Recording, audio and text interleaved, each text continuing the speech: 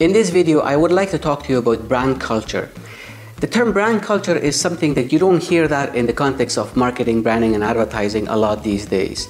Companies are always looking for short-term solution, and there is no room to talk about brand culture, something that is basically a foundation pillar for your company. There are three things that I like to cover in this video. Number one, the importance of brand culture. Number two, how is that impacting your business growth? And number three, what can you do about it? Let's get started.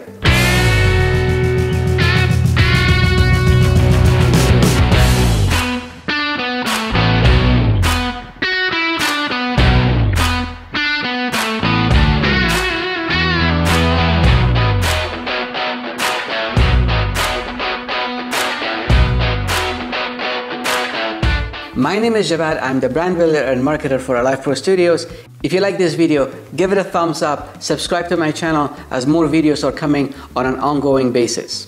Point number one, the importance of brand culture. For the past 20 years, we have not received even one call for anybody to ask about brand culture. Can you help me with brand culture? Can you build me a brand culture? Brand culture is a term to many businesses like a invisible cloud in the air. You don't see that, you don't ask for it. But as a marketing company and as a branding company, we often see that, you know what, whatever we do, if the brand culture is not fixed, then you know what, things are not going to work. No matter how much money you spend in your advertising, marketing, branding initiatives, if your brand culture is not right, if you don't have a strong brand culture, it won't be effective as much as you want it to be. On the other side, if your brand culture is strong, you can spend less money, but the return on investment is much bigger. That leads me to my second point. How is that impacting your business growth? On this point, there are two perspectives. Number one is the internal team, and number two is your customer base. The stronger your brand culture with your internal team, the more efficient everything will be after that. The perspective from a customer's is slightly different. I am sure as a customer you've always purchased things, products or services for your home, for your family, for your business, right? And sometimes when you make a phone call, you see a business up close and personal, you see that, hey, you know what? You're feeling very comfortable with them. They understand what you're looking for. They help you more than what you want. So that way you make the purchase. But it's not the purchasing side of things. It's that you feel very comfortable and that impacts your decision-making process.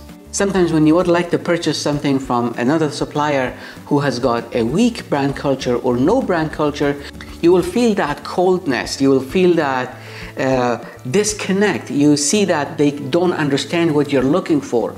That is a sign of a bad or a weak brand culture. Yes, it has to do with some other points that that individual in sales or frontline might not have enough education, but as a whole, that has to do with brand culture. If the brand culture is to communicate everything with the internal staff and communicate the values with customer base, that is what brand culture is about. Point number three, what are the things that you can do about it? From a business standpoint, the first thing that you need to do is develop a brand culture. If you don't have the capabilities, hire a professional team to help you with that. Now that your team is knowledgeable, you have to make sure that it's communicated properly with your customers and leads and prospects, because they see that all the time. Don't forget that today consumers are much smarter than before. Before they call you, they've done already the research. It's the brand culture that establishes that connection.